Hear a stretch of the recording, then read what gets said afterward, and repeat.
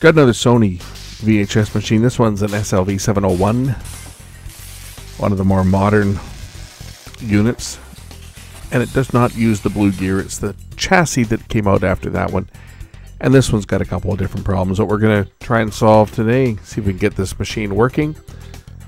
So let's check out what I've got here. Here we have a Sony. This one's an SLV701. This would have been one of the later of the VHS machines. No display on the clock. Power light comes on, but that's about it. I'm told this one has a bad picture.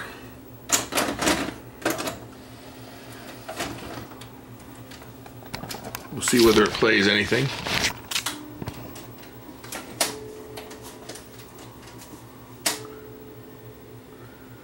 And it does have a bad picture.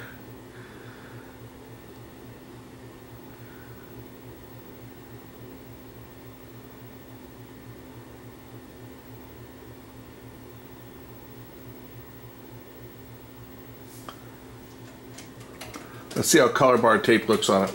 So I got the color bar tape in now. Let's see how bad the bars play. Yeah, this one's got a problem. As you can see, even after it's been playing for a while, the tracking never locks in properly. See all that noise?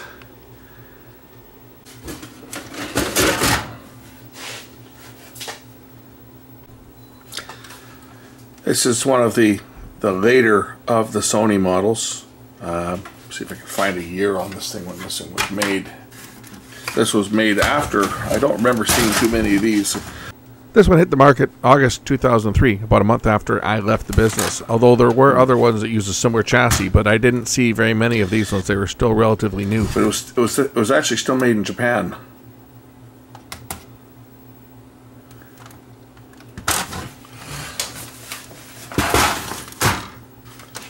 This is after the blue gear era, when Sony moved away from that mechanism. It doesn't have the P6. It doesn't have the capstan or pinch roller that drops down. This is more of a return to the original design of the VHS layout, and more true to how the original M loading system worked. Unfortunately, these units here have bad power supplies on them. Certainly, I haven't worked on a lot of these because these ones were getting near the end of the run, and it was a lot of these ones here were made after I actually got out of the business.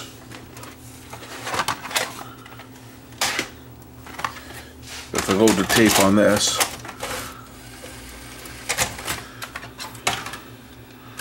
you'll see that the threading on this is very much like the original VHS. In fact, it's exactly like the original VHS. One of the reasons they changed the design to put the capstan back here and have that extra guide that pulled the tape out, so the tape went around the heads and then it came over this way and then came back. One of the reasons they did that was to reduce the angle on the tape so that the tape could be fast forward and rewound well in place. But as you can see, this one does it without unloading the tape at the steep angles. Oh, rewind doesn't work. Fast forward works. As you can see, I'm pushing the stop, and rewind doesn't work. Oh, now it's going to work. You know what? We got a couple faults on this thing. This is a rotary encoder switch on the front here. See? Now it's not working. Oh, that time it did.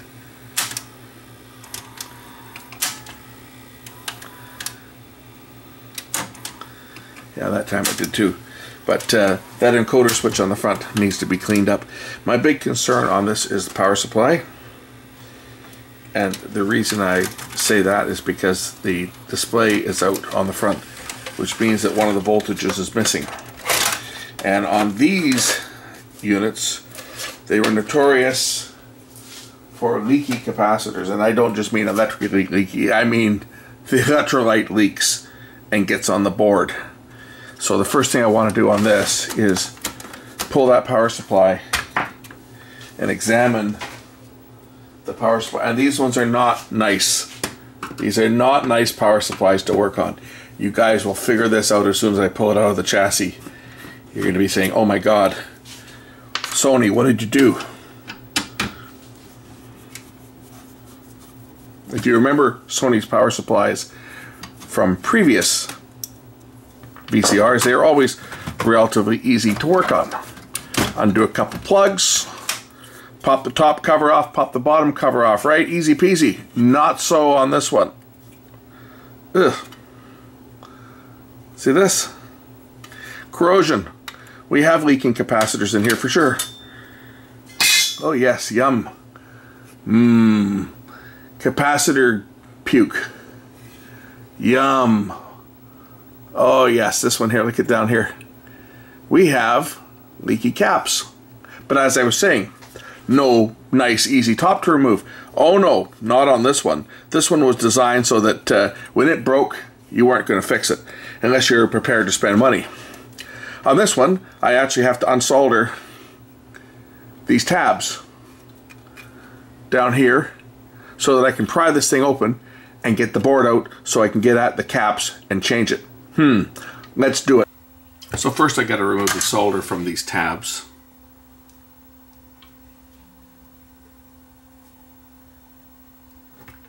Like that. Just melt it and bend the tab back.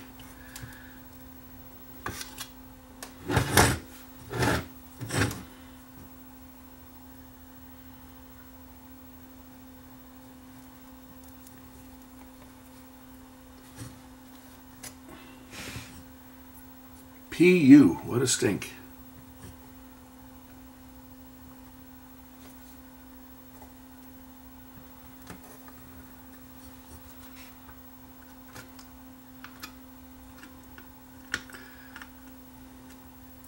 I might as well acknowledge that the power supply was made by Mitsumi, because if I don't say it, somebody's going to tell me. Like they think I'm blind or something.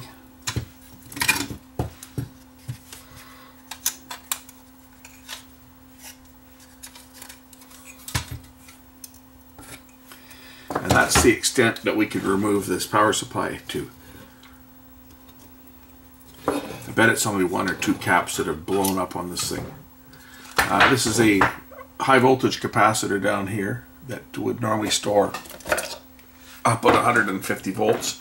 It should have discharged to zero by now, but we'll just verify that the primary charge is gone, which it is, zero.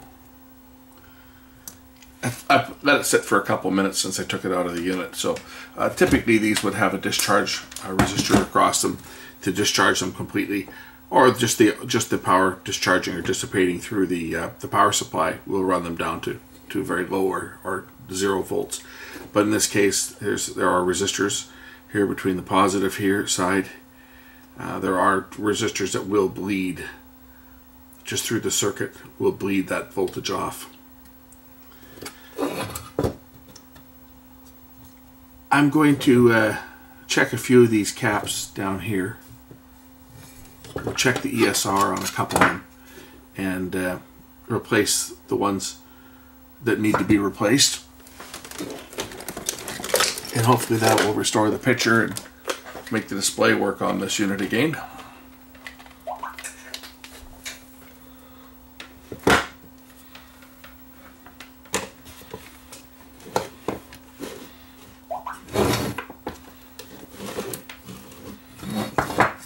I just heard some news now that a couple of other people I know just tested positive for COVID. A couple of people that don't believe in wearing masks and don't believe in not getting together, and they're young, right? They're in their, I think, 19 or 20, but they're young people. So yeah, just heard some more. It's like these people, you know, they're going to suffer the effects of it and go through the whole process. Hopefully they will recover from it, but Yep, it's say 2 more people I know. Well, I know one of them, and the other one is their friend. So I'm just going to measure a couple of these in circuit. 207. Yes, I think that's probably bad. I don't think we typically see ESR go anywhere near that high. That one there might be okay. That one there looks like it's definitely bad. ESR of 19. See 205. Yeah, that one's going to be bad for sure. Let's pull some of these ones out. We'll pull 205 out, which is this one right there. It's a 10 microfarad. It's probably could be one of the ones that is leaking.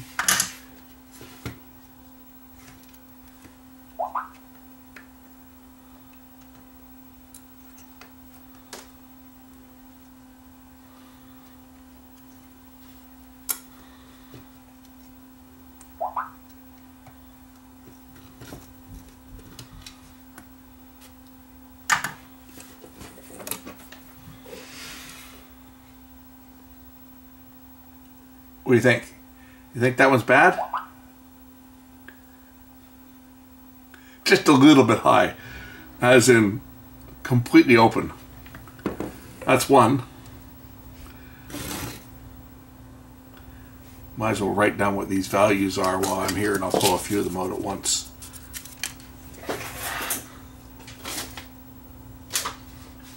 I think it's probably going to be just these 3 here. C205, 206. That one's coming up at 1.6. That's a 1,000 microfarad, I believe, or is it 100?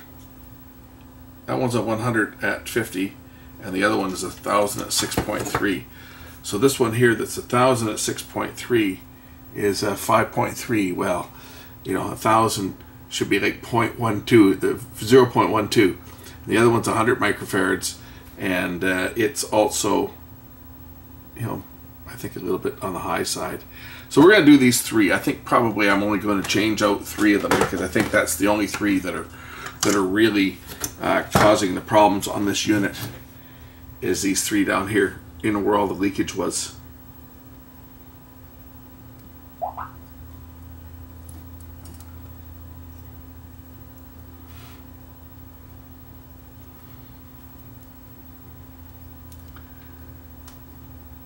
And this will probably fix the pitcher problem too, because I think that problem with the pitcher was due to a lot of ripple that was on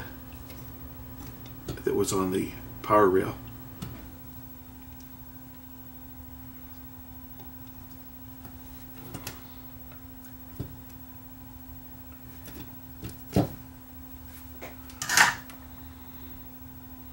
That one's 100 at 50.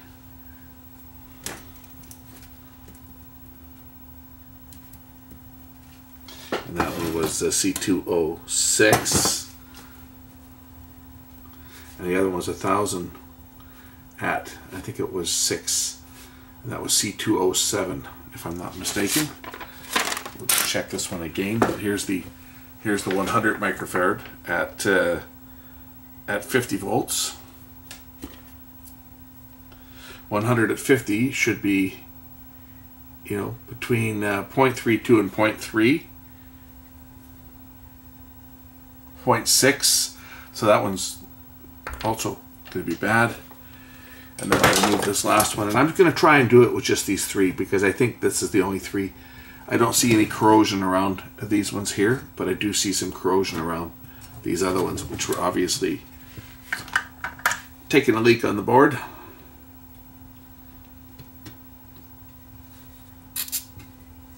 Oh, nice foil lifted up there.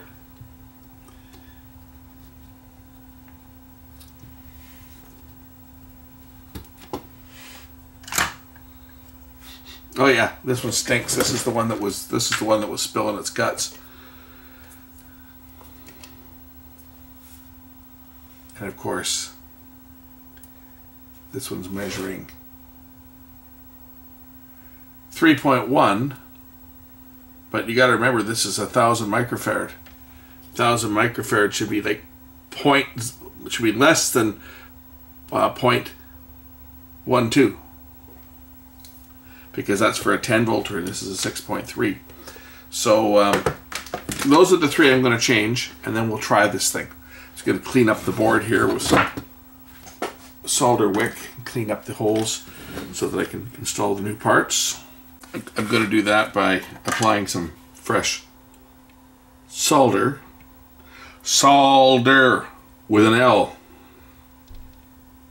Because I say it the right way. I don't speak like an American.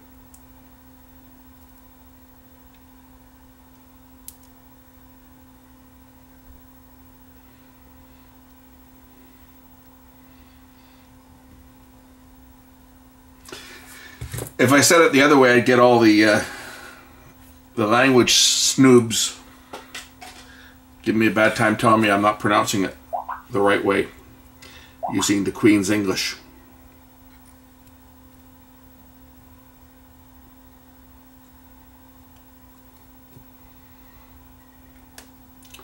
So just going to clean up the board here a bit.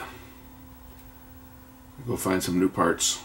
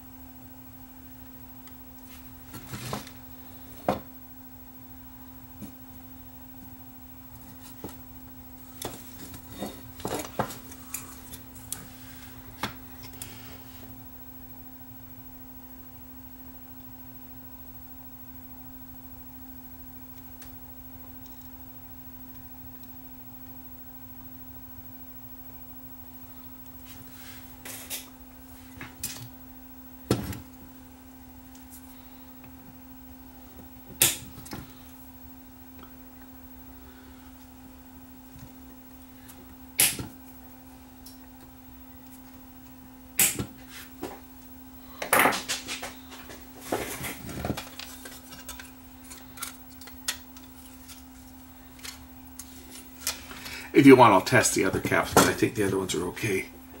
We'll take a look at them anyway, just for the hell of it.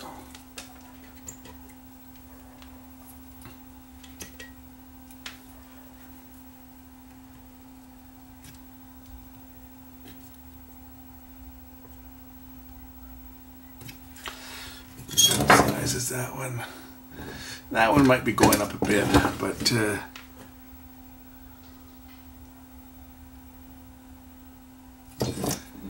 it's what voltage is this thing? 10 volts.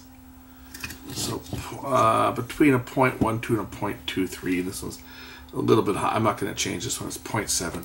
I'm not going to change it though. It's a big cap. I don't have one. It's 2200 microfarad. I don't have one, and it's not going to be the one that's causing the problems anyway. It would have been the other ones that were open.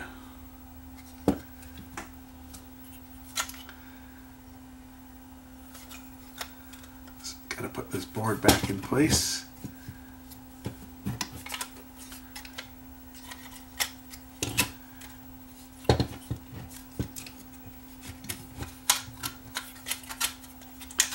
It actually sits into these little tabs down here, little holes. The tabs fit into the holes to hold it in place. I'd say it was a it was a design that was done in such a way that people wouldn't want to repair them. These were sold as an entire block. When you had something fail, Sony didn't want you fixing them. They wanted you to buy a new one. That was the whole idea behind this design.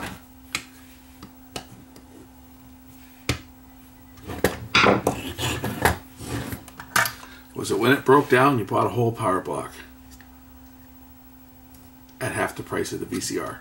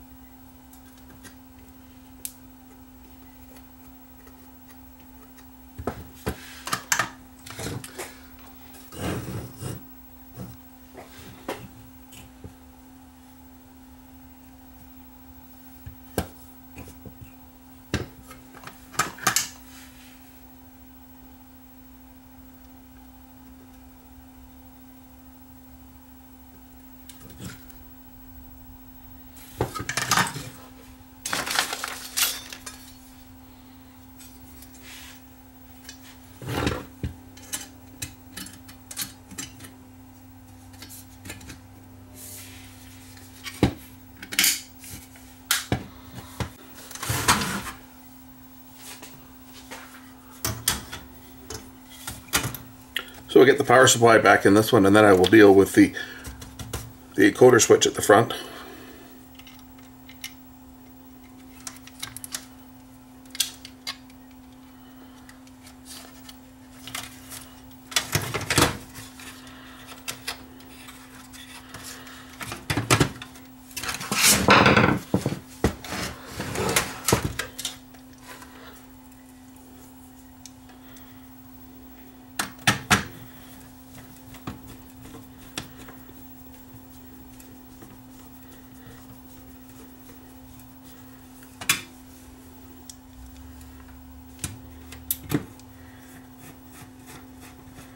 You can see that they started to go back to sub-assemblies on this. I hated these composite boards like this. That one's probably, what is it, chroma? It's probably the chroma. There's a crystal on there. So it's probably the chroma chip. But I started to hate this design because, I mean, yeah, you could pull this little board out and change some of these capacitors if need be, but they weren't as bad as Panasonic with their on glass design, but still these circuits here, I didn't like them.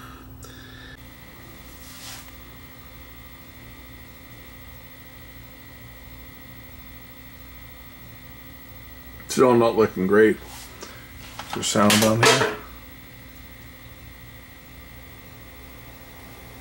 Yeah, the sound is there. This thing's still not looking great.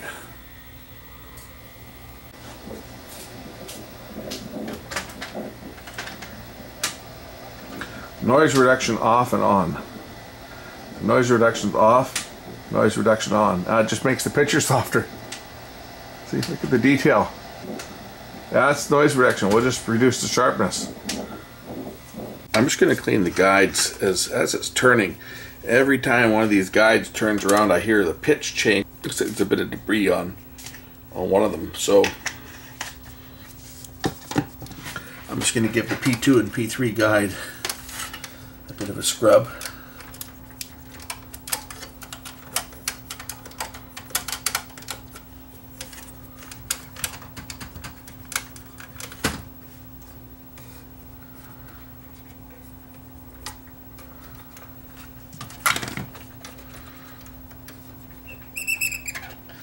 Pinch roller, or the capstan, is actually filthy.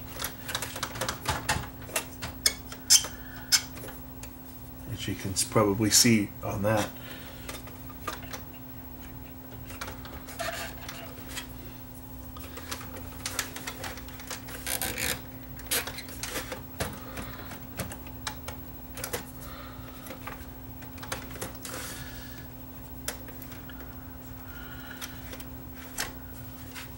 take a look at the capstan shaft.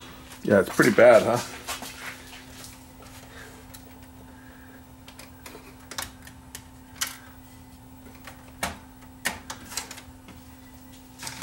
I've seen all that dirt off there.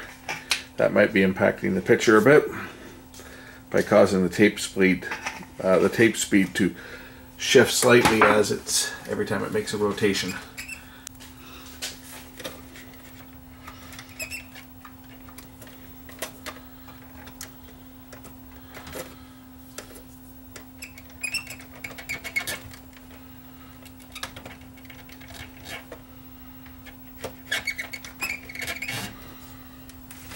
As you can see, a fair bit of dirt on this thing.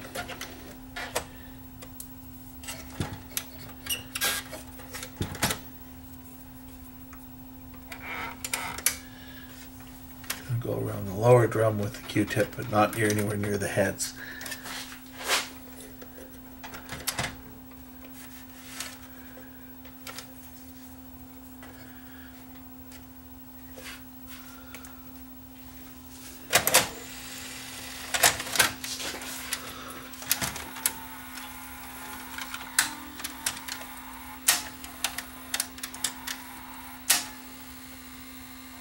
I think my alignment may be a bit out on this machine, so let's hook up the scope and take a look at the tape path alignment. On this unit we trigger to the second pin over from the left, and our RF is on the third pin over right here. I'm using a jumper just because the clip for my other probe is broken. The hook is broken off it. I got to get a new probe. If you look at here, you'll see the little hook there snapped off.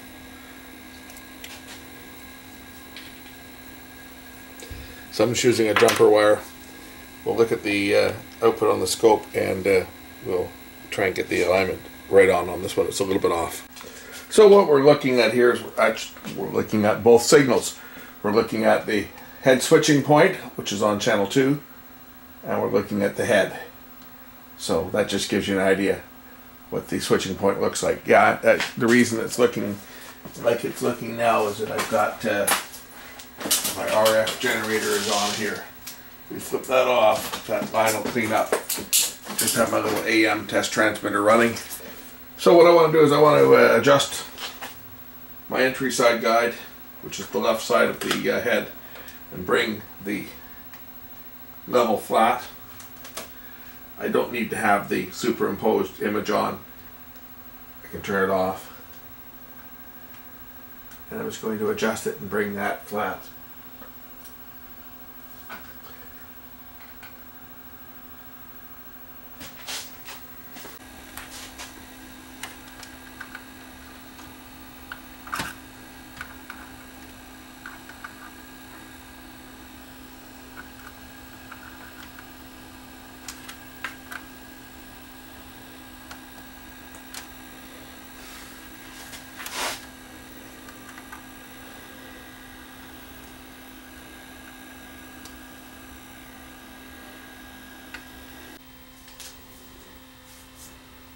Picture's looking pretty good now.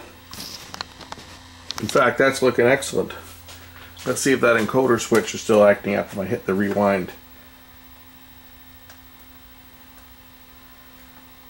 Forward.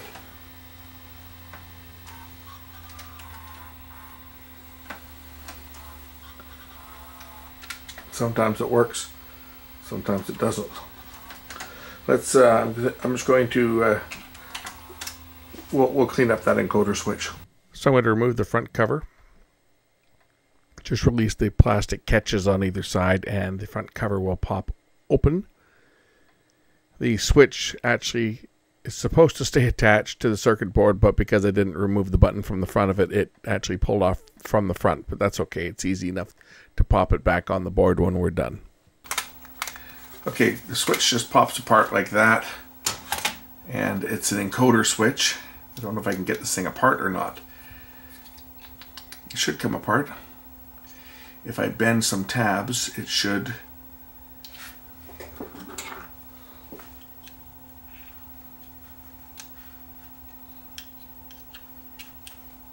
I might be opening a real can of worms here.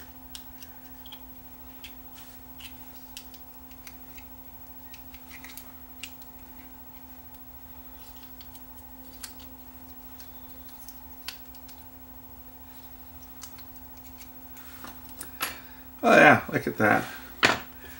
Kind of looks like a mode switch, doesn't it? I'm almost tempted to clean the mode switch on this thing just because I know it's going to look as bad as that.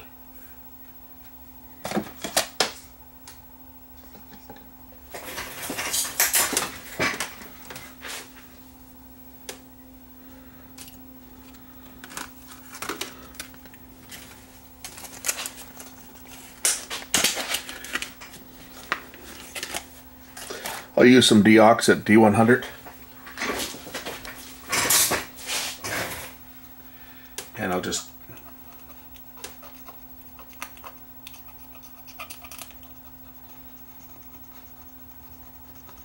put some on the switch contacts and kind of scrape them a bit, and we'll wipe it down with a cotton swab in a minute here.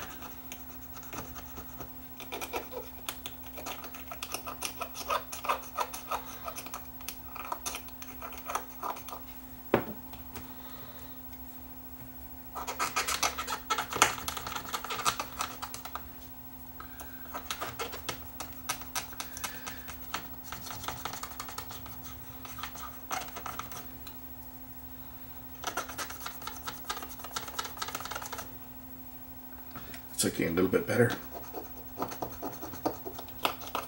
Actually, it's looking a whole lot better. We'll put some deoxit on the contacts here as well, and then put the switch back together.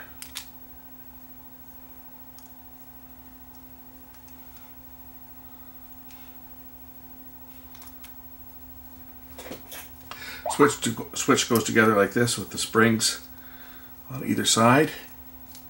That's how you know it's together the right way.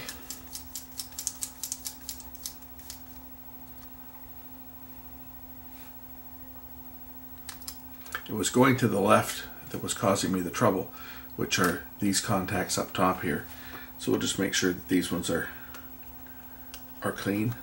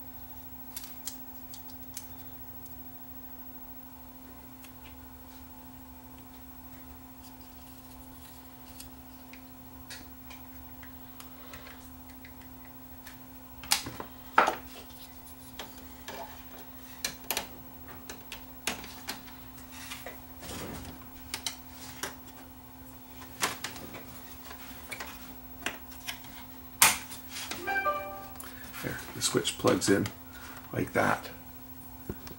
And then the front cover, I should have pulled the button off it before pulling the front cover off. That's why the whole switch popped out. Front cover then goes on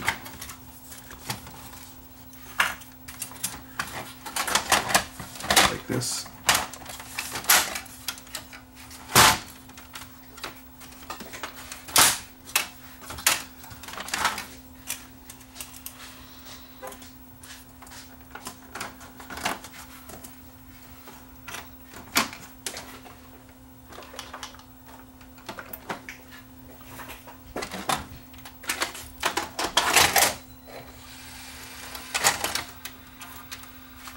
The display is lit up, by the way. It's just not very bright.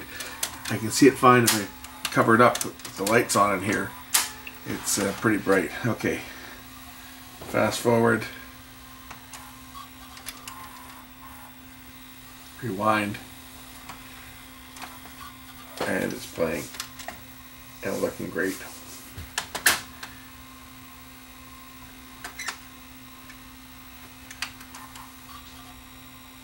Pause works too. Pause. Playback.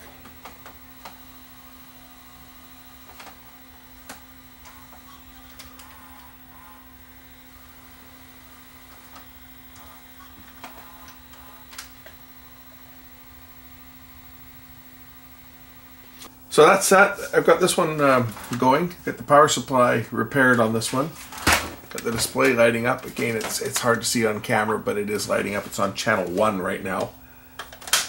And if I switch it here, channel 2, 3, 4, 5, yeah, it's lighting up. The fluorescent display does light up. I say it's tough to see in all the lights here. I don't know whether we can get at the mode switch from the bottom on this one or not. I guess I could take the bottom off it and see whether we can get at the mode switch on this one.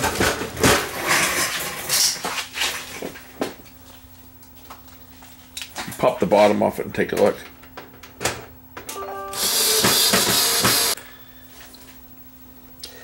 Well, I think I'm gonna let sleeping dogs lie. Sorry, I don't need the headaches and aggravation of taking this piece of crap apart. It's got 3 belts down here. One that operates it does everything. It operates the take up and supply reels. Through this clutch, it operates the loading for the front loading mechanism. And then this belt here, they all seem to be relatively tight. This one here is the actual loading motor that spins this one, which moves the cams back and forth, as you can see. Now this one, forget it. If it's not acting up, I'm not too worried about it. There's only so much I'm willing to do on this machine, and I've done all that I'm willing to do. After all, this is my machine. This one was given to me at the same time the guy gave me that TIAC cassette deck that I used to pull the motor out of to fix that Techniques. He gave me that TIAC cassette deck and the Sony VCR. So I'm going to turn around and sell this one, and cleaning that mode switch isn't going to get me any more money for it. But fixing the power supply I had to do, and do the tape alignment, I had to do that because it wasn't working. But now it does work, and it's got a good picture. So I can make my $30 or $40 or whatever I'm going to get for this thing. I won't get a heck of a lot for it, but I can get something for it, I'm sure. There's the unit back together, playing color bars.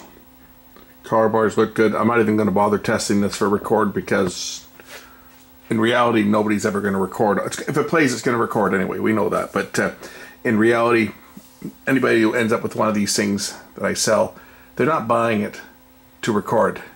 They're buying it for one reason only: to play back tapes that they've already got and their existing machine is shot. So that's the only reason people use VCRs, as they want them to play back their tapes. If it plays back, it's good. And this one's playing back. So that's it. Thanks for watching. We'll catch you in the next one. Bye for now.